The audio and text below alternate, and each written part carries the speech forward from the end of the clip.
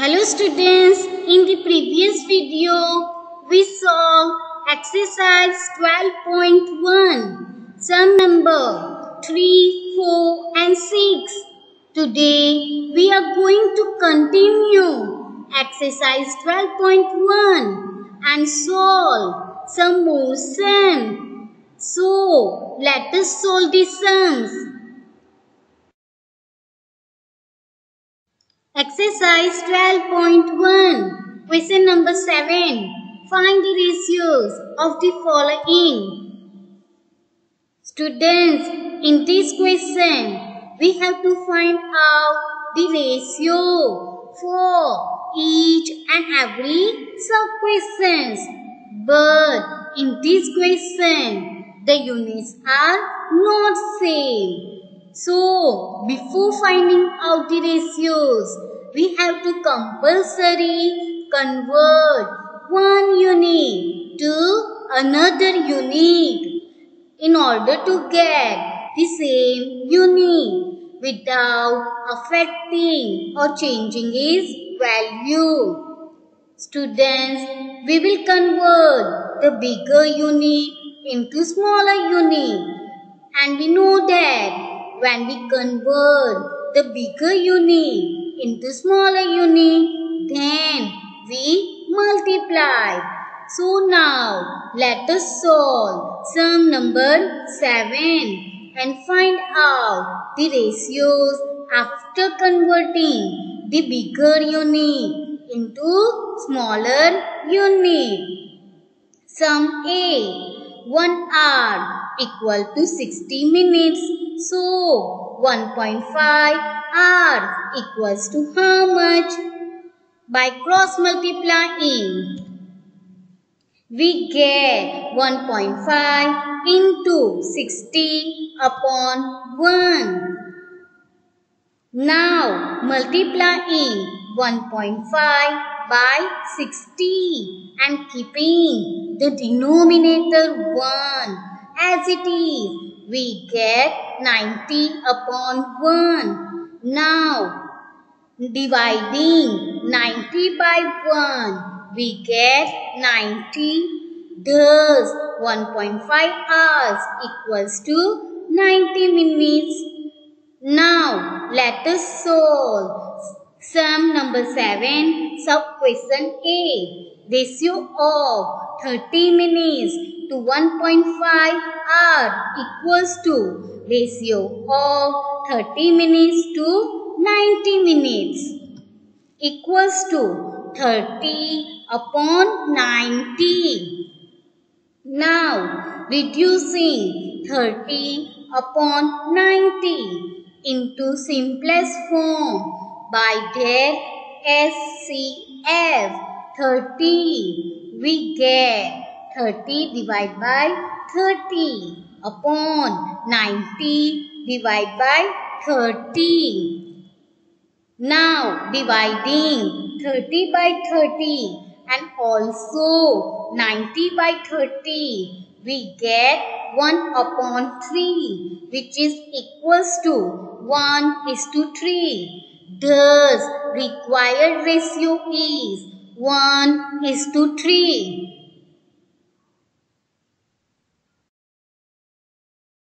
Now, sum B. 1 liter equals to 1000 milliliters. So, 2 liters equals to how much? By cross multiplying, we get 1000 into 2 upon 1. Now multiplying 1000 by 2 and keeping the denominator 1 as it is, we get 2000 upon 1. Now dividing 2000 by 1, we get 2000. Thus 2 liters equals to 2000 milliliters. Now let us find out the ratio of 500 milliliters to 2000 milliliters and solve sum 7D. ratio of 500 milliliters to 2000 milliliters equals to 500 upon 2000.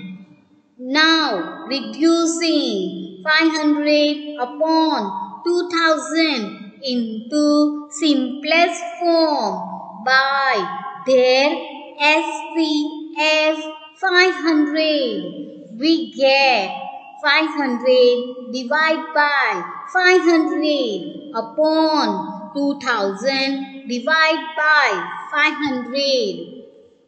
Now dividing 500 by 500 and also 2000 by 500, we get 1 upon 4, which is equals to 1:4.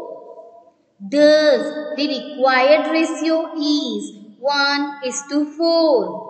Students, solve sum B and C by yourself.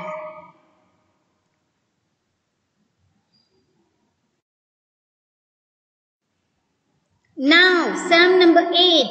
In a year, Seema earns rupees 1,50,000 and saves rupees 50,000. Find the ratio of money that Seema earns to the money she saves, and B. Money that Seema saves to the money she spends. Students, in this question, we have to find out two ratios. They are ratio of money earned by Seema to the money she saves and ratio of money saved by Seema to the money she spends. And we have been given that money earned by Seema is rupees 1,50,000. And we have been also given that money saved by Seema is rupees 50,000.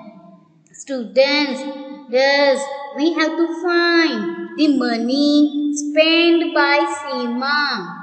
Students, in order to find out the money spent by Seema, we have to subtract money that Seema saves from the money that Seema earns. Thus, subtracting 50,000 from 1,50,000, we get 1 lakh. So now, let us solve sum number 8 after writing the necessary information given to us and finding out the money that Seema spends. Money earned by Seema is given rupees 1,50,000. Money saved by Seema is given rupees 50,000. Therefore, money spent by Seema equals to 1,50,000 minus 50,000, which is equals to rupees 1 lakh. Thus, money spent by Seema is rupees 1 lakh.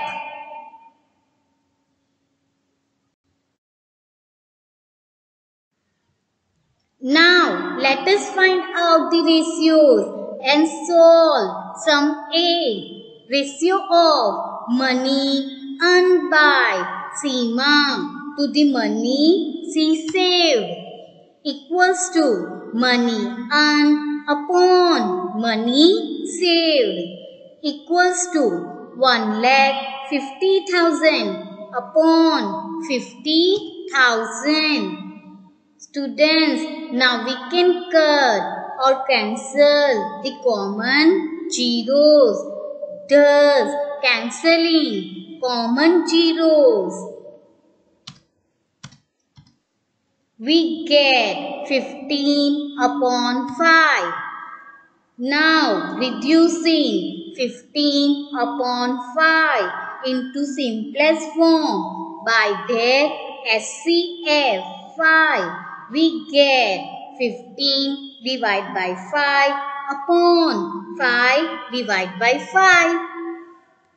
Now, dividing 15 by 5 and also 5 by 5, we get 3 upon 1, which is equals to 3:1. Thus, required ratio is 3:1.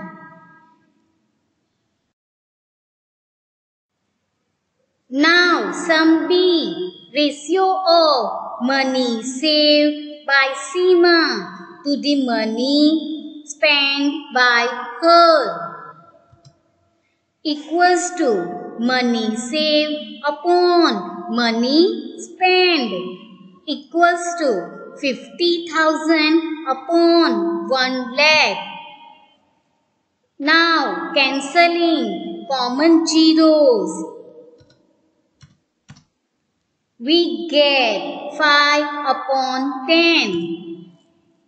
Now, reducing 5 upon 10 into the simplest form by their SCF 5, we get 5 divided by 5 and 10 divided by 5. Now, dividing 5 by 5 and also 10 by 5, we get 1 upon 2, which is equals to 1:2. Thus, the required ratio is 1:2.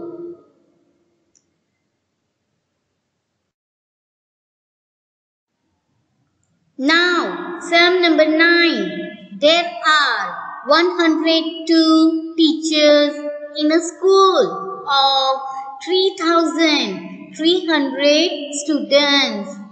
Find the ratio of the number of teachers to the number of students. Students, in this question, we have to find out the ratio of the number of teachers to the number of students, and we have been given the number of teachers and the number of students, which are 102 and 3,300 respectively. So now let us solve sum number 9. Number of teachers are given 102. Number of students are given 3,300. Therefore, ratio of the number of teachers to the number of students equals to number of teachers upon number of students equals to 102 upon 3,300. Now, reducing 102 upon 3,300 in the simplest form by that SCF 6, we get 102 divided by 6 upon 3,300 divided by 6.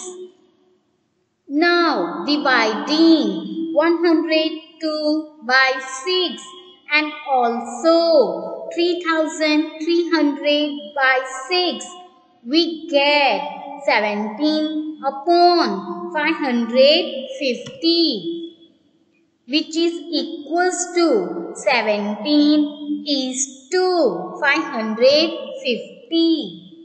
So, we can say that for every 17 teachers, there are 550 students. Now, sum number 12. Cost of dozen pen is rupees 180 and cost of 8 ball pens is rupees 56. Find the ratio of the cost of a pen to the cost of a ball pen.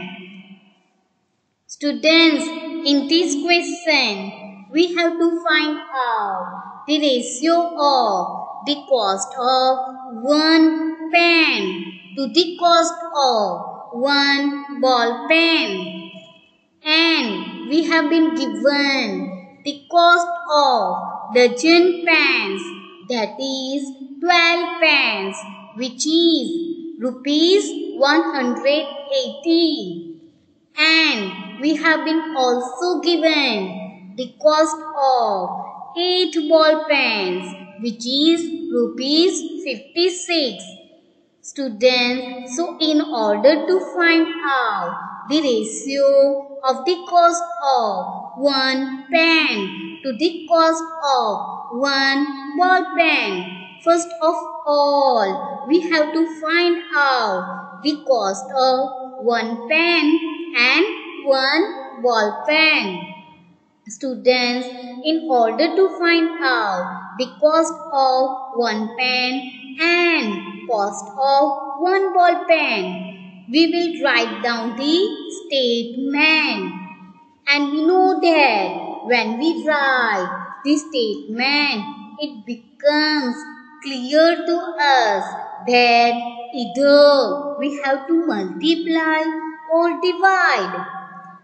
And if multiply, then we comes to know that which number by which number, that is, we get the multiplicand and the multiplier. And if divide, then we comes to know that we have to divide which number by which number, that is, we get the dividend and divisor.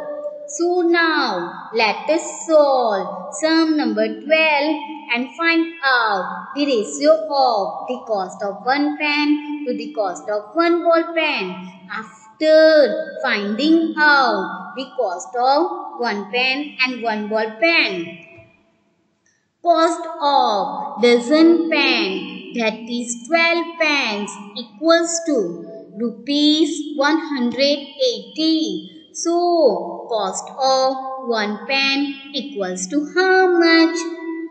By cross multiplying, we get 180 multiplied by 1 upon 12. Now, multiplying the numerator 180 with numerator 1 and keeping the denominator 12 as it is, we get 180 upon 12. Now, dividing 180 by 12, we get 15. Thus, the cost of one pen is rupees 15. Now, let us find out the cost of one ball pen. Cost of 8 ball pens is rupees 56. So, cost of one ball pen equals to how much? By cross multiplying, we get 56 multiplied by 1 upon 8. Now, multiplying 56 by 1 and keeping the denominator 8 as it is, we get 56 upon 8. Now, dividing 56 by 8, we get 7.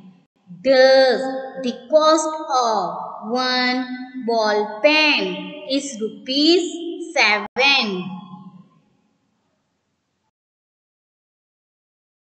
Now, let us find out the ratio and solve sum number 12.